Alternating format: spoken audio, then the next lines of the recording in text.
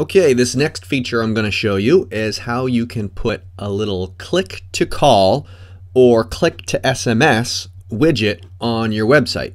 So let's open up a website that I've created, a demo for this site, for this this video.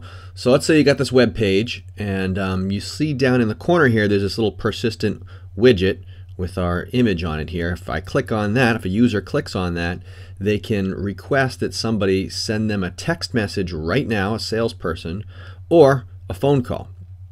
So that's a cool little thing. And I'll show you here in our software how we set those up. So from your dashboard, you're going to navigate to the widgets menu here on the left-hand navigation. And here's the widget that I created. You could click add new widget to begin a new one. But I've already created one. I'm going to show you the settings that I used to create it.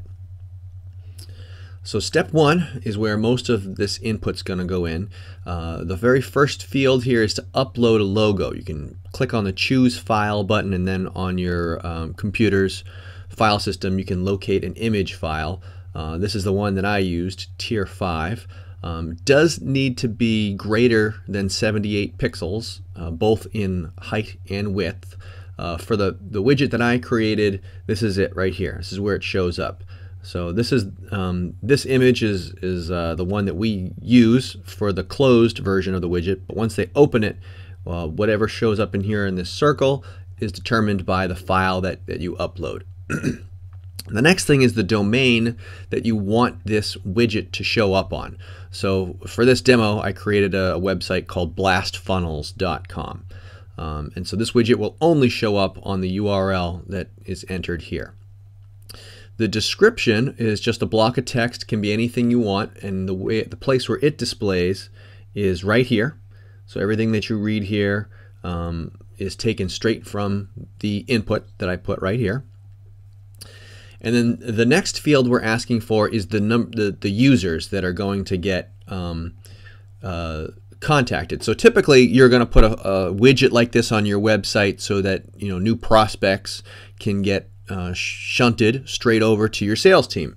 So when I click on the users, there's another video in this series that shows you how to set up users, but I've got a salesman called Craig Closer. And so if I had more than one, if I had multiple users, you could select Craig as well as any of these other salespeople, or indeed all of them, using the select all button. I've only got one user created on this account, but I'm going to select him. I'm going to select Craig.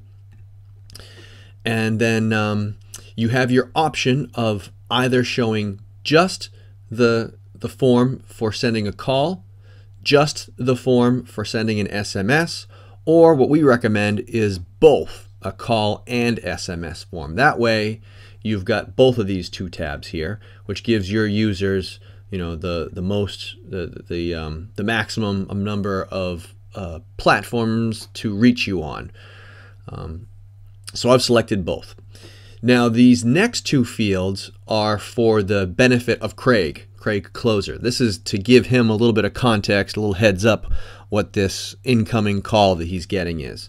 So if somebody requests a call, what we're going to do is we're going to dial first the lead in whatever phone number that they enter here as their phone number. We're going to call the lead, and then once they pick up, we're going to dial Craig on his actual cell phone.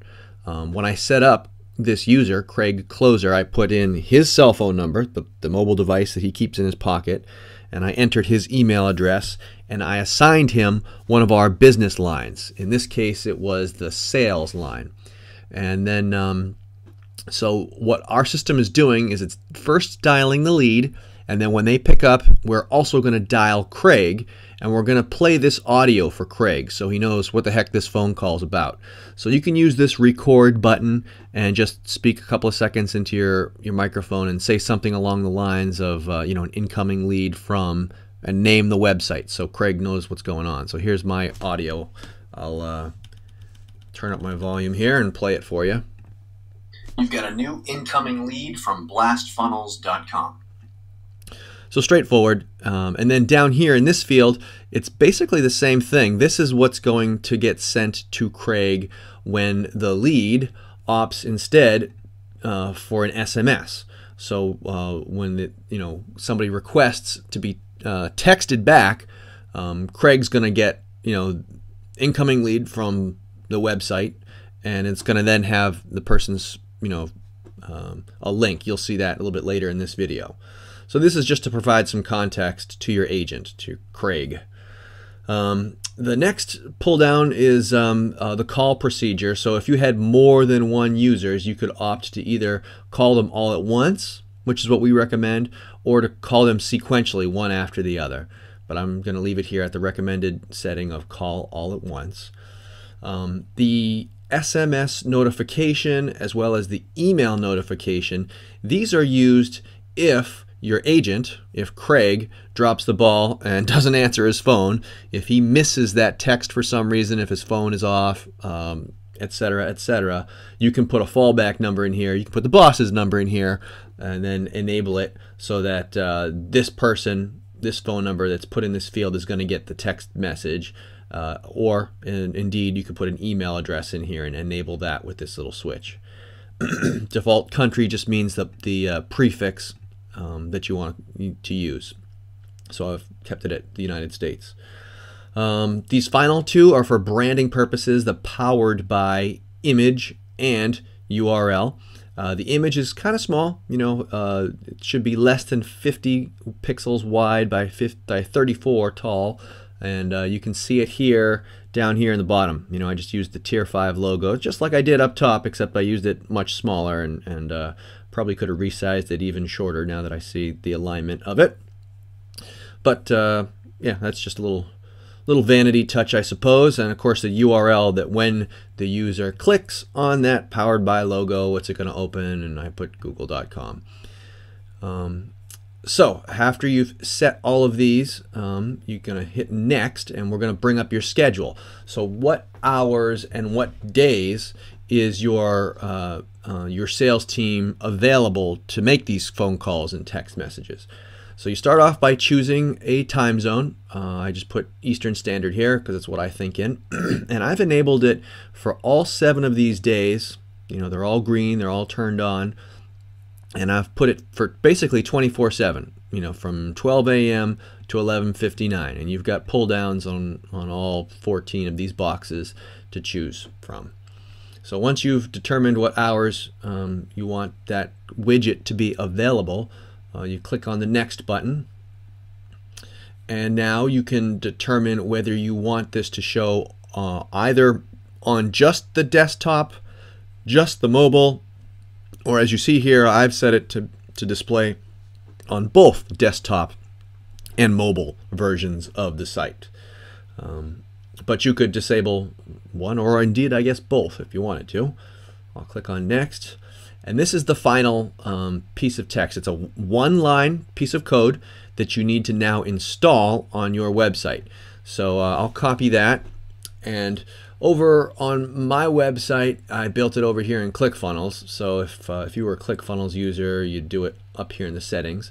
But however your web page is built, you want to go into the code, and the best place to put it is in the footer text. So that would be right before the close body tag if you were looking at the straight code for it. But with a modern page builder, this is where I would paste it here in the body tracking code, save that page, and then when you reload, our widget will appear here in the corner of your page. And then you want to hit save, and you will see here that it's got a an activation button. You can turn it off, you can turn it on. And if I turn it off and if I reload this web page, blastfunnels.com, it will disappear. So it's no longer available. And then of course if I reactivate it and reload that page, there we go. We've reappeared. So if we want to demonstrate how an actual website visitor to your page would use this box, they would click on our little website widget and then choose whether they want an SMS or a phone call.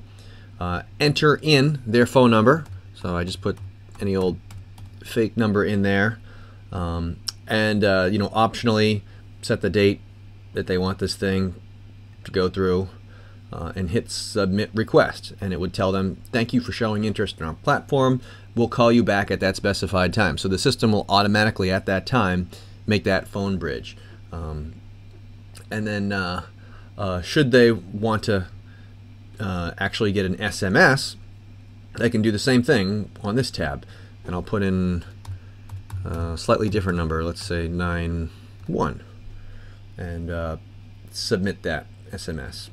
And it's going to thank them and let them know that you're going to get an SMS, a text message, shortly.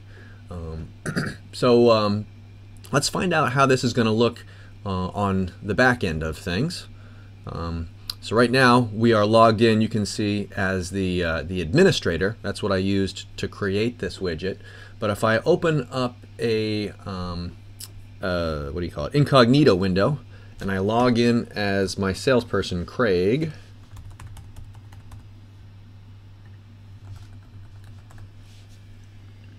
and we'll show you what he's going to see. So over in here, let's look in his SMS log. Okay, you'll see here the most recent SMS from the phone number, area 123-456-7891.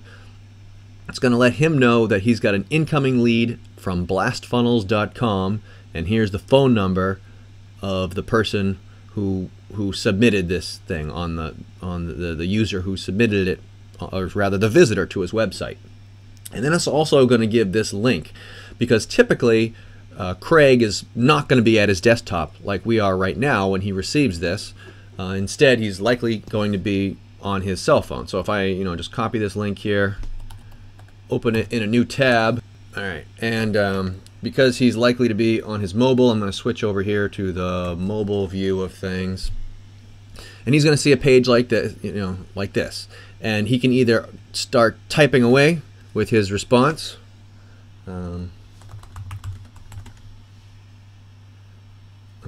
clicking the widget, how can I help you?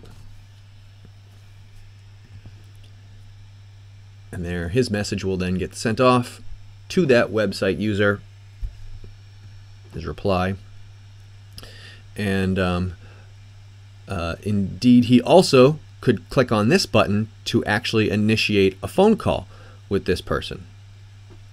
So I'll switch back to desktop mode here. Now, one thing that you could do, I'll close the incognito window and go back to my administrator. Let's say you wanted to give your sales team a little bit of a leg up, so that the website user isn't sitting around waiting for Craig's slow response. You could actually set your autoresponder to immediately send that very first reply, which is a pretty good practice. And all you got to do is go in here to the initial settings that you put here, and on that SMS content, what did I just scrolled right past it, didn't I? Down here at the bottom, I'm going to copy that, so that whenever and I'm going to now go over to my autoresponder, which you can find out all about in an earlier video in the series. And I've got some keywords already set up, but if I add a new keyword and paste in that exact string that we used in our autoresponder, we can type in here what the immediate response that they should receive is. Something like, hey, you just requested a text message from blastfunnels.com. How can I help you? And save that response to the autoresponder. And now, as always, we got to make sure that this autoresponder is configured onto, I see right now it's configured onto the training demo or it is the training demo autoresponder, but Craig, as you know, is a user on the sales demo line, not the training demo line. He's on this sales one. So I'm going to configure the sales demo line so that it gets an auto response, and I'm going to choose, yes, training demo responder. So everything looks good here. So now, as you can see here from our autoresponder, whenever we get one of these website based leads, whenever somebody clicks on our widget and it requests an SMS and it fires off this this notification to Craig, to our salesperson, the autoresponder is automatically going to send the very first message, the first response, over to the lead, just getting the conversation rolling on Craig's behalf, and just providing a slightly better user experience for that incoming web lead. So a couple of other features that the widgets have. If I went back here and edited it and scrolled or paged over to the schedule, let's imagine that our business was closed except on Wednesdays and Thursdays from noon to 6 p.m., 8 a.m., why not? So if we actually used this scheduling feature and I put in some hours here that are outside of the current window right now as I record, so I'll save that. So we're only open on 2 days a week that currently don't include this current moment that I record in. So my website widget, after I save this, will now register that I'm closed. So I'll come over here and refresh the page. Now when someone clicks on this and they want to enter in their phone number, etc., etc., they're only going to be presented with dates that I've populated over here to be open. So this is Wednesday and Thursday, and all these other dates are closed. Likewise, I think I mentioned, but you need not show both the call and SMS forms. You can have only one or the other. So if I were to do that and click through these,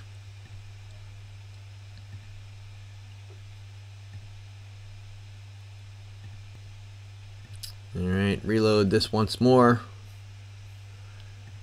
Now I'm only being displayed the SMS now. There's no option for them to call you. So that's a nice little feature.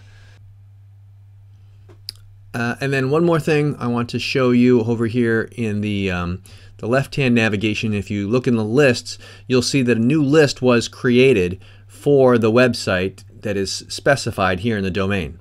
So if I open up the blastfunnels.com list, you're going to see all of the different leads that in the last few minutes I used in clicking and submitting something. That way you can continue to follow up with these folks, add them to campaigns, or individually send them messages. And so that's how our click to call widget feature works.